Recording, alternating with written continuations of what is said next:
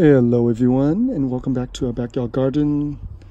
I want to do a quick video update for you guys on the previous video, the one that I posted I think 2 days ago on the fish fertilizer.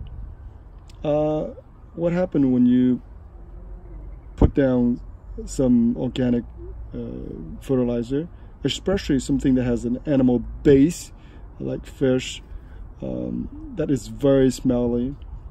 Even though I mentioned in the video that after you diluted the concentrated solution, it doesn't smell as bad, but when you apply them initially, there's a little strong scent, if I want to put it that way. You attract some flies, not today because that's 2 days ago, so the soil have time to absorb all the smelly stuff. But also an unintended consequence is that you see here, you see that tiny little burrow, a dig here too, you see that? I can bet you this is the result of the opossum or the raccoon or even the cat. When they smell the fish, they'll come around and trying to dig up some of the stuff, thinking that there might be some food beneath this. Now, I'm not saying that this could happen in every case. But from my experience, I do come across this from time to time in my garden when I put down fish fertilizer.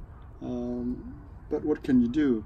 This is the backyard, animal roam free.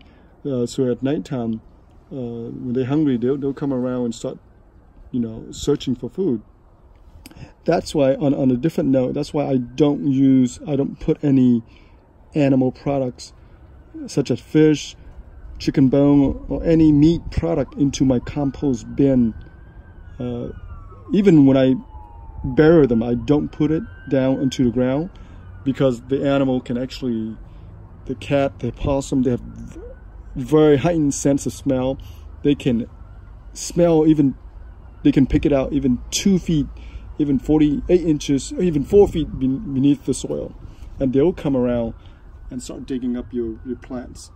All right, in this case, it's not too bad. I mean, several inches here, it's not too bad.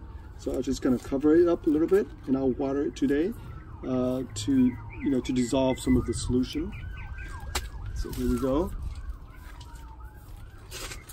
So this is just a really quick, observation here that there could be an unintended consequence. Even though fish fertilizer is an excellent fertilizer, again, I don't recommend it used indoor because it's a little smelly and it attracts some flies. So if you use it outdoor in the backyard, I think it's not a big deal. But if you put too much down and too often, then you will invite some critters to come to your backyard.